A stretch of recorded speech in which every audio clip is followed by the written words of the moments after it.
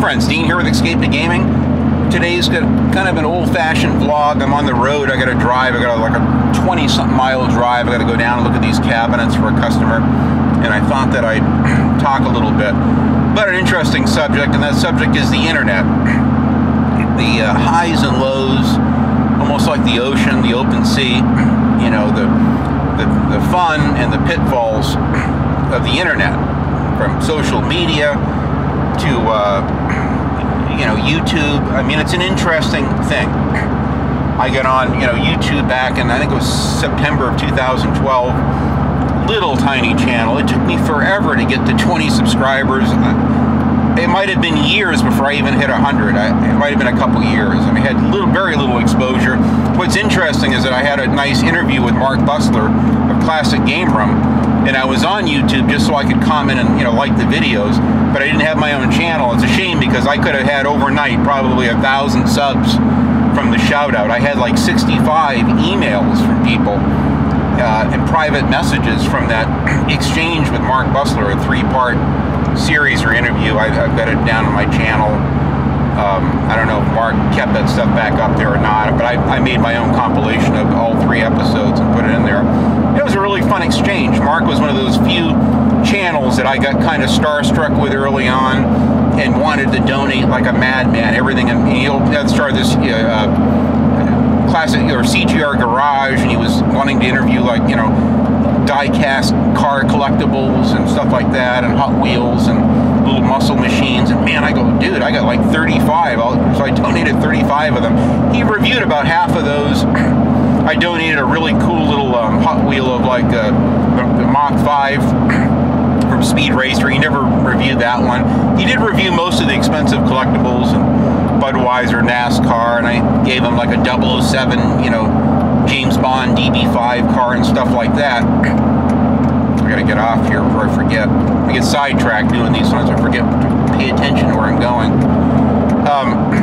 But you know, it was a fun thing, and I enjoyed donating things to Classic Game Room. And then he'd do a little shout out, and you'd hear your name called out, and it was almost like being on TV initially. It was such a strange dynamic. But my God, if I had a YouTube channel at the time, which I never even thought of, I didn't do it for that reasons. Mark wanted to do it. I actually was going to fly to Pittsburgh to see him and donate this El Camino painting in person. I was going to take it on the plane with me and donate it, maybe get a nice picture of Mark and I, maybe go out and have a nice lunch with him or something. And I sent him an email talking about it. Well, dude, I appreciate that. It's a nice idea. It's thoughtful, but I'm pretty busy. I don't know if that would fit with my schedule. And I could read between the lines. I said, it's cool, dude. It's all right. But he kind of felt bad. He goes, look, what if I did like a Skype interview with you? I said, yeah, that'd be great.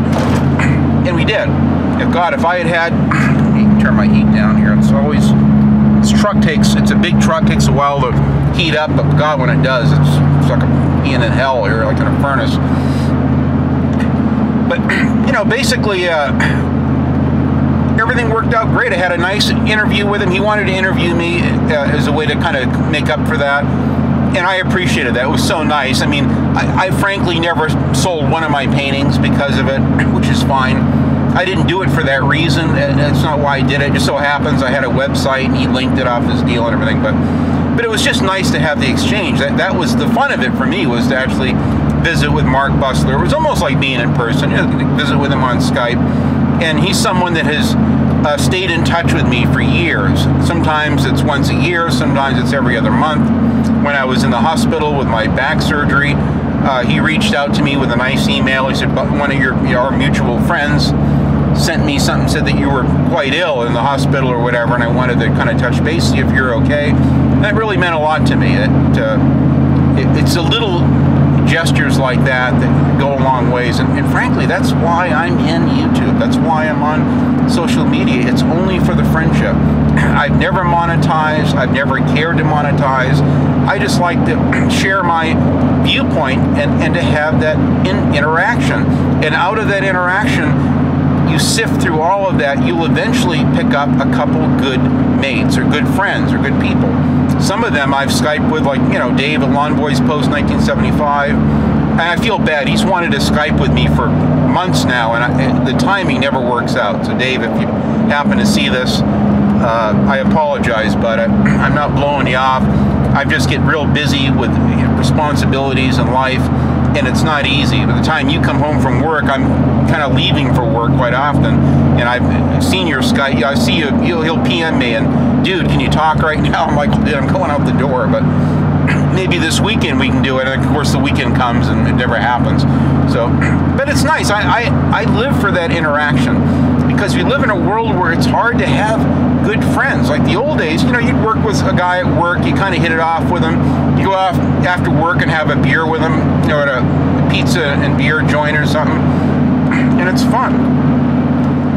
Sometimes you'd hit it off, and other times you'd see they're kind of an asshole, when you see them in a different light, aside from work, and you might go out with them once or twice, and that's kind of the end of it, Or you'll meet people at a Christmas party at work, and you hit it off. I've met some of my best friends. I met one of them through my ex-wife's Christmas party, and that's how I met my present wife, ironically. It's so weird. If I had not gone to that Christmas party with my ex-wife, I was bored out of my mind. I heard this guy with a Maine accent.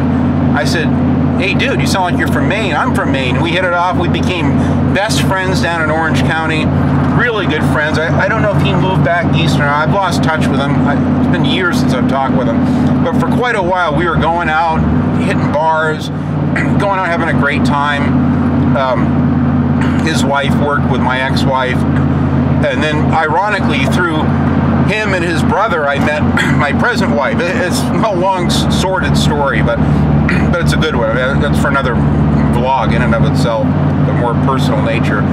But my point is, it's nice when you can meet people, but my God, since I moved up to Sacramento in 2008, which I've come to think of, it's been exactly 10 years this month. March of 08 is when I moved. I think it was late February, but around March of 2008 is when I moved to Sacramento.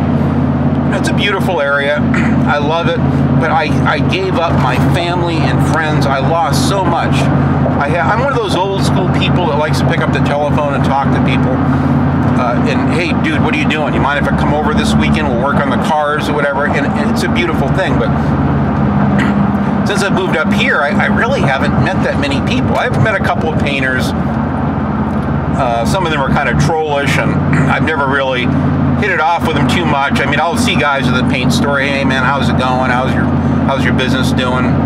I saw you did this house, blah, blah, blah, the other day. You have a little small talk, but it never amounts to much. I mean, they're not people I would really want to hang out with, in the weekends, but I respect them as fellow painters or, contractors, whatever.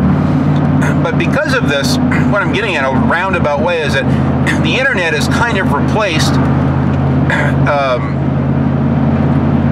real interaction with people. So I cherish the comments. I take the time when people on my YouTube, will leave a comment, people I don't even know. I always take the time, and I don't just say, oh, thanks for watching, and then that's it. I really try to say something personal to each person, as I try to read between the lines and see from their perspective what it is about the video they might have liked or watched or whatever. Let me set my cruise control here before I get a ticket. And it's usually a good thing. Quite often sometimes you'll get a comment back, and you might have a thread of 3 or 4 comments within that one thing, and I enjoy that. It's like it's a hint or a taste of what real human interaction used to be in the real world, back in the day, and I cherish it. I've had people who have watched my channel for years, and just one of them recently has been watching me for 5 years now, I think, 4 or 5 years. He sent me a little sweet tooth doll. I'm not into those little pops figures, things with the kind of little black eyes or whatever, but he sent one of the sweet tooth thing, and I absolutely loved it. I was so thrilled. It was like someone gave me a $500 gift. I mean, it was so special to me because that series means so much to me. Someone I've known for years. He's never sent anything before, but he wanted to. One day he goes, Dean, I got something for you. Would you mind if I had your address? I'll say, oh, sure, go ahead. I'd like that. And I value those kind of people.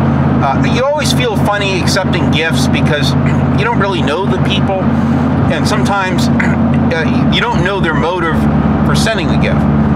I had someone recently that, reached out to me. I don't know them at all. I interacted with them, on Twitter or something a couple times. They really don't watch my videos, but claim that they watch them and you know, like my content. Hey dude, how's it going? How would you like to do a podcast with you? I said, hey, that's great. I'm always open to any kind of a collaborative deal. You know, I've had, you know, Carrick at Angry Centaur Gaming invited me not once but twice on his podcast. It was really appreciated. Very nice. I've been on, I think Solid Rev had one podcast that I was on that Blaze was kind of orchestrating, and it was great. I really enjoyed the interaction. Some people will let you talk, some people will kind of talk over you and cut you off constantly, which that's the aspect of podcasts I'm not really a big fan of. I get really irritated with people constantly cut you off with their own point. It's like what you're saying is of no value. It's more important that they get their point across, and that's the downside of podcasts that I don't frankly like. But if you're on a really good one like Carrots at Angry Centaur Gaming, everyone is a professional and respects each other, and that's a good thing. So, and I enjoy that. I'm not on too many of them. I've been on some in the UK. In fact, one of them reached out to me and go, hey, we know you know Mark Bustler. Could you think you could get him to come on a podcast with me? So I did it. I'll try. I can't promise anything. And Mark agreed. It was kind of fun. I was in the UK, of course, you know, 8 hours ahead. And Mark saw me drinking an IPA beer. Hey, I want one of those, you know, and it was just great. It was wonderful to have this exchange between guys in the UK that, you know, love classic game room, and of course I love it too. Let me turn this heat down a little bit more. And it's a great thing. I enjoyed it. It was one of those wonderful things. So, and because of that podcast, I met a lot of UK YouTubers that I'm friends with today. Some of them I'm still friends with, some of them kind of fallen by the wayside. I mean, shit happens. People get busy with their life and things happen. The internet is an interesting place, but you know, I had someone that reached out to me recently, claims he likes my content, but yet never comments, wanted to give me a very expensive gift, which I was appreciative of, but I'm, you know, naturally a little suspect initially. But I said, you know, maybe the guy, you know, I'll give him the benefit of the doubt. It could be like me with Mark. I want to give Mark a lot of expensive things right off the bat, and Mark certainly appreciated it, and it, you know, turned into a positive thing. So because of that, I don't want to discount, and I know I just gave like Solid Rev, I helped him out with a Xbox 360. He wanted a new one, the one that had a bunch of I guess degenerates hadn't had their, you know, meat hooks on. So it feels nice to give something to help someone out. It's a beautiful thing. That's what giving is all about. So I never want to discount that, and I told Rev wanted to pay me. I said, dude, I enjoy the gift. Let me enjoy the gift of giving, you know. And so because of that, I'm not so quick to, you know, I have mixed feelings about it. But if someone wants to give you something, that's fine. But right off the bat, it's like they feel it gives you that they have the right now access to you. So you wanted my home phone? No, sure, I'll give you my home phone. Yeah, we can talk on the phone. I love to talk on the phone. But then you talk on the phone with them, and they constantly cut you off. They have their own agenda. You can kind of see it after a couple of conversations with them. You're talking about something, you know, and you think it's a mutual interaction, and they're yeah, right, and they just bulldoze over your statement with what they want to get down to business with and talk to about, you know, an upcoming podcast or whatever. And that's fine. I said, well, he's just passionate about, you know, what he wants to do. He's excitable, you know, and I'm certainly that way myself. So I try to see it in the light and the perspective of human nature. I've been on the planet 50 odd years, so I'm not a psychiatrist. I don't know how to read people when they're psychotics or, you know, nutty or whatever. But I've been a pretty good judge of human nature for the most part. I try to give everyone a chance. In fact, I always say this, I give people 3 chances. So, you know, things happen. People have high expectations for something, you know, and I told them a lot, dude, I'm busy right now, but I'll do the best I can. You know, I try to call people right back and have that exchange with them and interaction with them. And then if you don't meet their expectations or whatever, you can tell that they get a little irritated. So, and then that may come out in, you know, social media, on Twitter or Facebook or whatever. So, you know, you run the risk of, when you accept someone's, you know, act of kindness, a gift or anything, or open carefully, I'm very careful about giving my personal information, my address and my personal phone number out to people. But sometimes you take a chance, you know, you just take a chance, and my God, it can turn into a nightmare, and you can quickly realize that you're dealing with a psychotic, or someone that's unstable, that they're emotionally not, I guess, developed, or not emotionally mature, and it can get really nasty really fast. And I had kind of an exchange like that recently, and had to cut ties with someone. And again, after it's happened a few times verbally on the telephone, then, you know, via, you know, PMs and messages, and then someone will talk down to you publicly on a public forum, even if it's in a subtle way. It's a combination of these things where you read between the lines and you quickly see that, you know what, no, I'm not interested. So I contacted this person, you know, and sent him a message through a text, and I said, dude, you better cancel that gift. I don't want it. I don't want to be responsible for taking it. I'd rather have you cancel it. I certainly don't want to spend the big money in shipping it back if it's something that's heavy or expensive. And, you know, people can get completely irate and bent out of shape, and because now they're let down. Now their private agenda, whatever that was, isn't met, and they're mad as hell, and they're going to tell the world about it. That's a downside of YouTube. So you get it becomes a freak show at that point. And I don't believe in drama. I don't like talking about people by name. I don't want to call people out. I've never liked doing that. I've never liked other channels that build their channel on doing that kind of drama. It's not something I'm interested in at all. But you got to see the ups and downs of YouTube's, and there are ups and downs with it.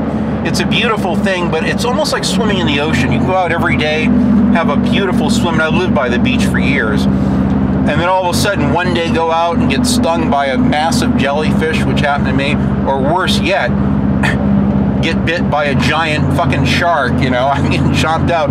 And you can take that tranquility of the ocean for granted because you've had such a good experience 20 days in a row. You tend to go out with no fear, but all of a sudden you'll bump into a predator out there. You think it's a porpoise and it's a shark or something else, and it gets nasty. So these are just things that you realize with the internet. I've had other relationships, getting onto other topics about it, where I've had interactions with people, you know, on Twitter and Facebook, and it can be over a little thing, because I'm very opinionated, and it's because I've lived so long. I wasn't always this way, but after 40 years old, you get to a point where you start to kind of see what you like, and you start to learn what you don't like. And you don't need a lot of time to think about it. Some people are always kind of indecisive. They never can make their mind up with anything. I know precisely what I like, and I know precisely what I don't like. And so I don't need to vacillate endlessly on something. I'll do the research. I'm a measure twice and cut once kind of person. And for me, I've learned that saved me a lot of grief. That's just one of those little things you kind of learn over the years with wisdom.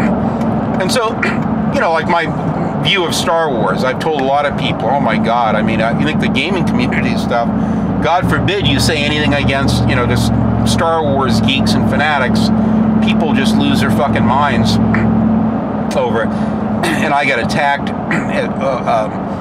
many times over my view that I won't refuse to watch any post-George Lucas Star Wars things. And I actually lost a couple friends. I don't know if they're good friends. I have to question whether they really were good friends at the end of the day, if they're going to write you off, you know, or not be friends with you, or unfriend you on Facebook because you dared to have an opinion on The Force Awakens. I just tell people, look, I try to explain it so they understand. That's one thing I do with my YouTube show, is I always try to preface my point of view by saying, look, this is how I feel. I got here a little early. I'm going to pull over in this parking lot, continue my little rant here. It's right down the street here, so I'm not too far away. Oh, goodness. So, pulling right here. Here we go. Set my camera up here. There we go. Put my window down just a crack. So I always try to preface my opinion on thirsty. on YouTube, if I'm about to talk about something that I know is going to get people riled up, I say, look, this is just me as an older gamer. I'll mention the thing about the not wanting to play the female protagonist, but which I don't have a problem with like games like Tomb Raider, which my wife and I for years have enjoyed and have played together. So that's kind of something we like to do together. Today she won't play it with me, but she loves to watch me play it. So I have the Rise of the Tomb Raider installed permanently in my digital hard drive, which is, by the way, was a gift of someone a year ago when I was going through really tough times after the back surgery. That year I had bought like 2 new games all year. I was really broke. Someone said, Dean, look, I heard you don't have much money. They had a killer deal on, PlayStation Store. I love your show. I'd like to help you out. Here's a code for, $60. Why don't you get yourself a game on, And man, I really appreciated that. I still haven't played the game yet, but it meant so much to me that someone liked me enough to want to donate a game like that to me. Whether it was a physical game or digital, doesn't matter. It's the act of kindness that counts, and that to me, I like. I don't want to reject gifts because occasionally you get a nutcase and, that's it, I'm not taking gifts from people anymore, or whatever. And I've never taken financial donations, and I've had people that have asked me, Dean, it looks like you're going through hard times. If you need any help or money, let me know. I always I said, no, it's very, very kind of you, very thoughtful, thank you, but no thanks. I'll make do. I'm doing okay, but thanks anyway. Someone wants to give a gift, or they've got, my friend Mike, he sent me these Snake Plissken comic books one day out of left field, and I was delighted. I didn't even know they existed, and I really cherish those to this day. I think I'm only missing one in this series of 4. I got to get the other one, which is kind of pricey, but it meant a lot to me. So I don't want to, that's it, no more gifts from these bastards, I don't want to do that. I don't want to not interact with people because of a couple bad eggs. And it happens. You'll get people that are just whacked out. You quickly see it for what it is. I don't dignify them by arguing with them. I just move on. And I don't do it publicly. I just quietly remove myself from their environment. Yes, it means blocking them, especially if they're psychotic. I will immediately block them because I can quickly see what's coming. It doesn't take a rocket scientist. And in time they have tells that you can read, and which is unfortunate. But so it's one of those things where I try to preface, because I don't want to get people wound up. I know the gaming community in particular is very opinionated with what they like. And usually it's a fanboy thing. Excuse me, my voice is really hoarse this morning. With Xbox versus, I had someone in the comments, God, it was on, I don't know what, one of my latest vlogs or something, who singled out something that I said. I missed my concept of my vlog completely, and all he was triggered because I didn't mention the exclusives on the Xbox One, and I'm like, this has nothing to do with exclusives for the Sony or the Microsoft. I mean, this is not what this is. Yeah, but you should have mentioned this. And so I'm like, I try to see where people come. So I'll interact with them. Maybe he just didn't understand where I'm coming from. So I clarify my position, and I will take the time. I may not like their comment, but I'll take the time to at least try to get them to understand me, because I don't want to be misunderstood, and I certainly don't want to quickly dismiss their opinion either. So I don't mind having a spirited debate or having an exchange and interaction on a topic. But once people get nasty, I had someone there was one comment in my last big vlog I had to do. I had to remove it and block the guy. And this guy had a huge channel because he got triggered over the female protagonist thing. Maybe he's never seen me talk about it in other videos, but he came at me with a hard-on, and I immediately had to block him, and I feel bad. But, I'm not going to dignify comments like that. Look, you're going to make it a personal attack and come after me publicly on my own thing? No, you're going to get blocked. Life is too short, and so is your attitudes. I'm not going to put up with that. I'm all about respect, and the people that know me, that really know me, have known me for years, know that that's a big thing for me, is respect. If you're respectful to me, I'm very respectful with you. If you have a problem with my point of view, let's talk about it. But let's talk about it civilly. Please don't attack me. Please don't say nasty things that are hurtful. Don't try to classify, because once you label someone that you're one of these types, I bet you're one of those Trump supporters. I mean, I get a lot of this crap, especially with political things. and they attack you personally, and they try to label you. Once you label someone, you negate them. You negate them as a human being. You negate their personality and who they are and what they have to say. And I don't want to do that with others, and I certainly don't like it when it's done to me. So, again, in my videos, I'll preface it. I'll say, now, I know this isn't a popular opinion, and I don't want to, get into a debate about it, but this is how I feel about, this game coming out, or about this business practice with game companies today, or whatever. Some people get it and some don't. Some people will hyper-focus on the one thing. It's like they're watching you to see if you step out of line. I don't like that. And they immediately pull out a Spaz 12-gauge automatic shotgun and put it right to your temple and proceed to hit the auto fire on you, point blank. And I don't like that. I don't like to be misjudged. It's like, please try to consider the context. I had a unfortunate misunderstanding with someone who we actually became friends with. I realized, in retrospect, I saw him on another podcast thing, and I said, what happened? God, we were the best of friends. We were going to do some collabs together a couple of years ago. What the hell happened? I'm trying to remember back, and then I remember what it was, and I realized that we both had got in a kind of a heated argument about something, and that's fine. I felt that he got a little nasty, and I let him have it with both barrels and unfriended him, and I felt bad about that. And I approached him recently, and right off the bat, I mean, he was very suspicious. This is the kind of guy, he's a great guy, and I think the world will have the utmost respect for him, but he's someone that would demand what's the word, that would demand a bacteria count on the milk of human kindness. He's someone who's very suspicious. What do you want, Dean? He's kind of, well, look, dude, I feel bad. I wanted to apologize. I didn't like the way that went down. I really, you were a good friend. We both were good friends for quite a while. And whether we continue to be friends or not, this is how I feel. I want to say, oh, that seems like a backhanded, apology to me. And I go, well, please, it's anything but that. Please let me explain. And I just took the time. I didn't have to, but I tried to, because I wanted him to understand where I was coming from. I tried to explain myself. He's like, well, Jesus, Dean, why didn't you should have told us that, or let your friends know so they understand the context of your beef or your complaint. And he's right. And in the future, I'm definitely going to take that to heart and do that more often. I'm an artist. I'm a right-brain person, so I tend to be on the sensitive side of issues and the way I view things. I have a hardcore side of me that will take no prisoners, and then I've got another side of me that's very sensitive and kind and generous, and I try to focus on that. I have my ups and down days. I've mentioned I did a lengthy hour-long vlog on depression and hard times. You can search for it in my videos. I'm going to try to make a new video playlist of some of my better vlogs, and I'll definitely have that one in there. I urge you to watch it. It's on hard times, anxiety, and depression. I don't know if that's a perfect syntax of how I said it, but and I talk about the challenges I go through as a manic depressive. It's not easy, and I really struggle. I have some very dark days.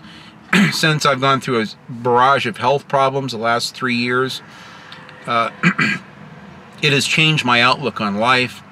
It has changed a lot of my happy, upbeat demeanor, and I have to work even harder at staying up and staying positive now. So please try to understand that. And I'm only saying that because I'm trying to put my myself in context. I've had other friends that people on YouTube that have approached me, and initially I always feel flattered. Anyone like, hey, I love your content, blah blah blah. And I try to, if I see they have a growing YouTube channel, I always subscribe. Sometimes I'm embarrassed. Like a year later, I'll just happen to check to see. I'll kind of click on their avatar. Oh shit, they got a channel with 400 subs. Shit, I should subscribe to them and show support. Doesn't mean I can watch every video, but I try to support them, and I'll watch a couple videos and hit a like or whatever. Some people though will expect something back. And I'll shout them out. I'll do actually more than one shout out to support their channel. And initially they really like you and you like them, and they watch all your things and comment, you watch yours, and over time they stop watching your comment. Now their channel is up and growing. You see a lot of your viewers that are watching them now, and you'll watch your videos and you'll see, God, he's got like 20 of my viewers that obviously came from my channel that like his things and are commenting on them. And that's fine. That's good. That's why I did the shout out, because I'm trying to get their channels to grow. But then when you cease to hear from them, or that you don't interact, or you'll comment nicely, positively on their stuff on Twitter or Facebook, they don't even respond or give you the time of day. Now they're in a different place. Now they look down at you or your channel, or so it could be perceived. I can get my feelings hurt just like anybody else. Sometimes I'll just, you know, remove myself from those people in general. Because I don't want to, it's hurtful to see them that I thought we were friends and apparently, you know, we're not now. And you just feel like you were being used, that, you know, these people were phony. They use you to get what they wanted out of you, and then they move past you. And it's hard to know. It's hard to know the human heart. It's hard to know people's intentions, good or bad. I try to give people a benefit of the doubt. I try to, even if I have, and I've had a couple people like that where I've had some kind of some touch and go exchanges with them, but because there's a history there, I try to give them at least the 3 chances, sometimes 6 chances. Sometimes I'll give them more because I like them as a person. And you know, so in time, I reach out. Sometimes I'll reach back out to those people again if I feel that I have viewed them unfairly, and which could be the case in certain circles. It's just hard to know. Again, the internet is just, you kind of go into it blind. You don't know who you're dealing with. I try to have a positive view of myself and the community, but my God, the negativity and the trolling gets really bad. I don't like the hateful comments. I don't like the trolling. I certainly don't like to feel used by people. Nobody does. That's what this vlog is about. So hopefully you understand, guys. It's just something I feel I wanted to say and get off my chest because I care. And I want to move forward in a positive capacity with people. I don't want to be viewed in a negative light. Yes, I'm very opinionated, but try to see that there's reasons for that. And just try to understand those reasons. And I'm going to try to do the same with you and understand your perspective and strong points of view as well. Whether it's a fanboy console thing, or whether it's over a favorite film, or, you know, politics I try to stay out of. I have very strong views as a libertarian, but I've had a lot of people have attacked me, you know, even on Facebook recently because of politics. I had good friends that loved me on YouTube, and then they saw my politics, which I only really show on Facebook. I don't really put it out there on Twitter, or definitely not on YouTube. And then they'll unsub to me instantly and unfriend me over because I'll say something against socialism, God forbid, or whatever. But I just have my own viewpoints, just like you guys do. And just all I'm saying is just hear someone out. Don't be too quick to judge. Don't negate me as a human being. Give me the benefit of the doubt, and I certainly need to do the same of others. And that's what the community is about. If more of us kind of took the time to try to understand someone else's perspective and point of view, I think it would be a much better world, especially on the internet. So thanks for watching, guys.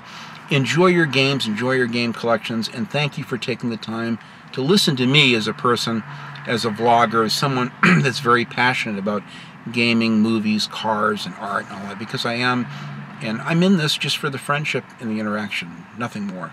So again, thank you very much for watching, and I appreciate your heavy support. Thanks, guys.